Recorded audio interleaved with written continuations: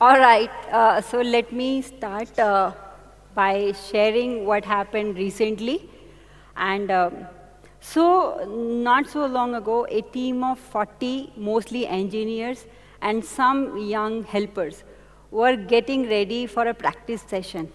So what were they going to do about? So they were going to fly 300 drones simultaneously. And so here what you see, each dot is a drone, something similar to what you just saw. And so you can consider it as a pixel in the sky, and you can make very interesting formations with that.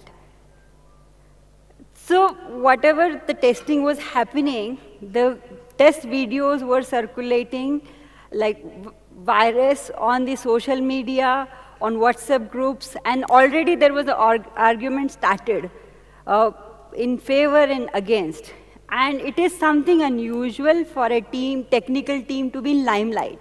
So your work is getting broadcasted on national television. So the team was under tremendous pressure. And the pressure was not just because everybody's watching you, the pressure was also the team was going to fly 1,000 drones in less than 5 days. This was something unusual. Our country hasn't seen anything like that. It was going to happen on a national stage. The drones were going to take off from Rashtrapati Bhavan. And it will be watched live by the president of the country, prime minister of the country, among many other dignitaries. So I went to my team and I said, no big deal, no pressure, right? We'll do it. Under these circumstances, so I also want to share with you that less than a year ago, the same team had built just 4 drones, and it has learned how to fly them in perfect synchrony. And now you will say, and the team was confident of pulling the show of 1,000 drones. So you will come to me and say, that's some confidence. And going from 4 drones to 1,000 in less than a year, how is that possible? And so it was possible because at 1 year ago, the team has built its own drone, something similar to what you saw in the beginning. And when I say this drone was special, because it was completely built in-house by our team. So what do you mean by built in-house? So all the components of the drone, the flight controller, the GPS, motor controller, even the casing was all designed and made by the team at IIT Delhi.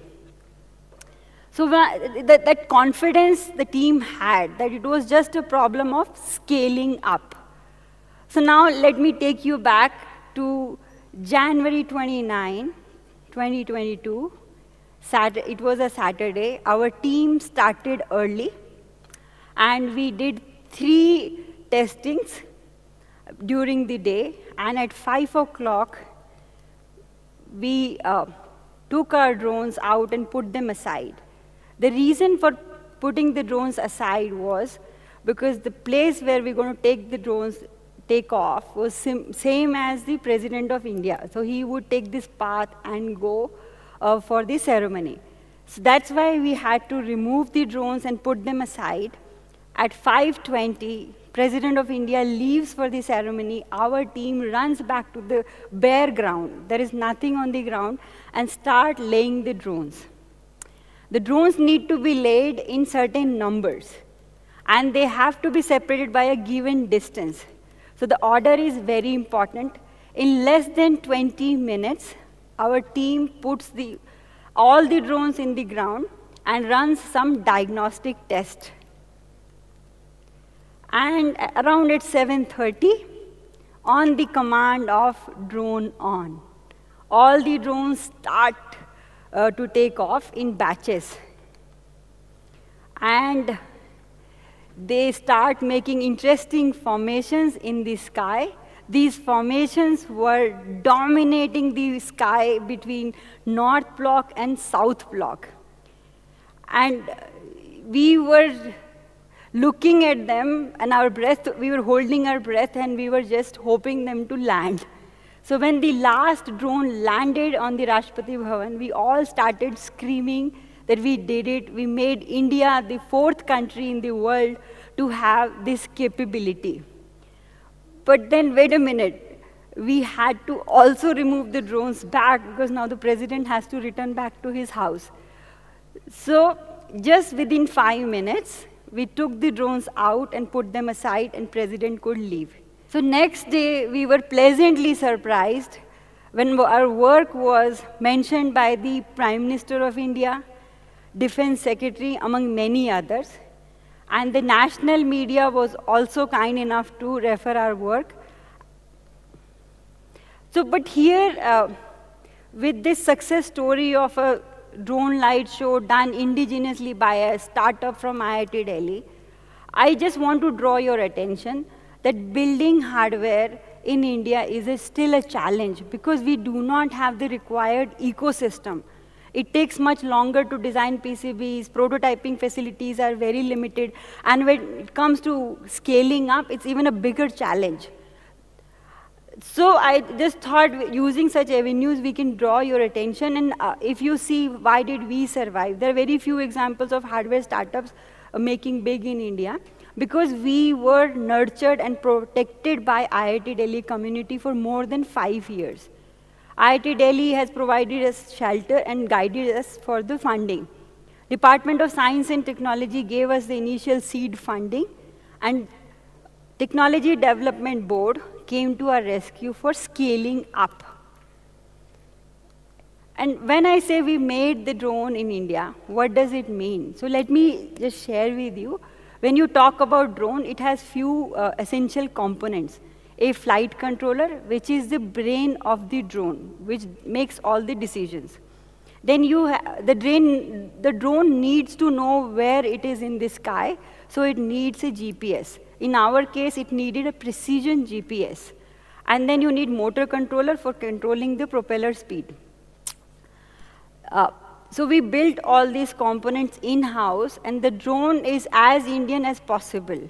So in value, we made the 80% of value we generated in India.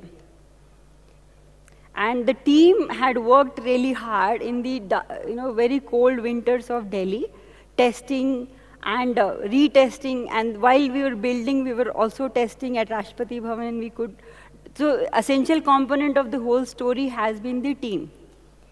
So while I share this, I also want to share that how it all got started for us.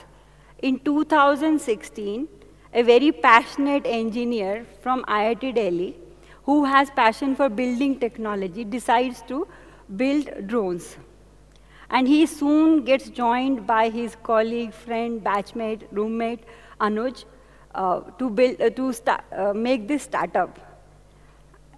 And even from first year, both of them were perplexed. Why, in spite of being so many IITs, why are we importing defense equipment from Russia, US, France, Israel, and among many other countries? Why was there so much dependency? And then they thought, if they build a drone-based technology for defense, probably our dependence on West could be little bit less. And that was the resolution the Bot Lab was started.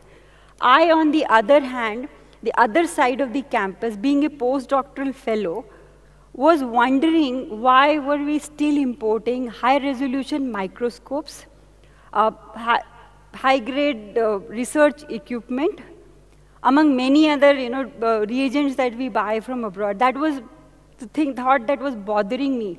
So when three of us came together, the thought that connected us deeply was we three wanted to build something together. And in 2016, we started our journey. We were building individual drones. So the idea was to make the drone more capable, increase the flight time, increase the payload capability. And in 2018, the idea came to us that whatever a single drone can do, multiple drones can do much better. So we decided to build a fleet of 10 drones which are capable of talking to each other and also relay the message to the base station. So this technology is called drone swarm technology. And we have taken this technology to Indian Army, Air Force, and through a competition, we had gone to Pokhran. And we realized that at that time, our systems did not perform really well. And I here want to take a moment and share with you what is the difference of building and assembling a system. So at that time, in 2018, we were assembling the system. What it means is we were buying the flight controller, we were buying the GPS, motor controller, and putting them together, putting our algorithms, making little bit decisions on the design. And we saw these systems were not performing as well in the harsh conditions of India. Pokhran, if you recall, it's very hot, dusty. 44 degrees is very natural. And the flight controller is probably made in Switzerland, where the temperatures are never that high. So after coming back, we had this realization, if we assemble the system, it will never be robust. You will not be able to make it do what it should do. So we dropped everything, and in 2019, we started building system from scratch up. And we invested quite a bit of energy in building our own flight controller, and it took roughly 15 iterations. And similarly, GPS and motor controller, it took us 2 years to build those 4 systems that I said that I had confidence about. And these 4 systems we knew in and out. We knew they will do what we want them to do. With those 4 systems, I went to the funding agency and I requested them that can we get some funding? If we put LED light, we can make a commercial model out of them. And these systems were received very positively by the funding agency, and they gave us funds to make 50 systems. And we were, first thing we wrote in the sky was IIT Delhi. Then we started making 3D formations, and we started to get better and better at creating interesting formations. But being a hardware startup, the funding is very limited. So the VC funding, the private funding will be not available to hardware startups because the risk is higher, the incubation period is longer. So we had to depend on the government for scaling up efforts. And also the challenges of hardware startup is that you also do not have the desired skills. Most of engineering schools do not prepare the students to work on hardware-based solutions. And with these challenges, we were able to scale up to 50. We had made an interesting formations, and I put them on LinkedIn. And that formation caught eye of Ministry of Defense. And last year in June, they approached us, and they asked if we could scale this up to 1,000. We were nervous, but we took the challenge because we had confidence in the system that we built ourselves. We knew the scaling up would be not that difficult. With that challenge, within 6 months, we started building 1,000 systems.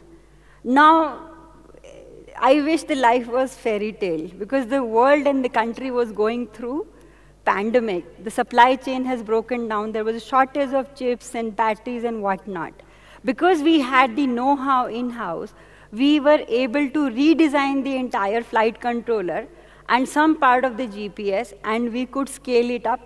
And I think that's the moral of the story. If you have the know-how, you can make the changes at the last minute.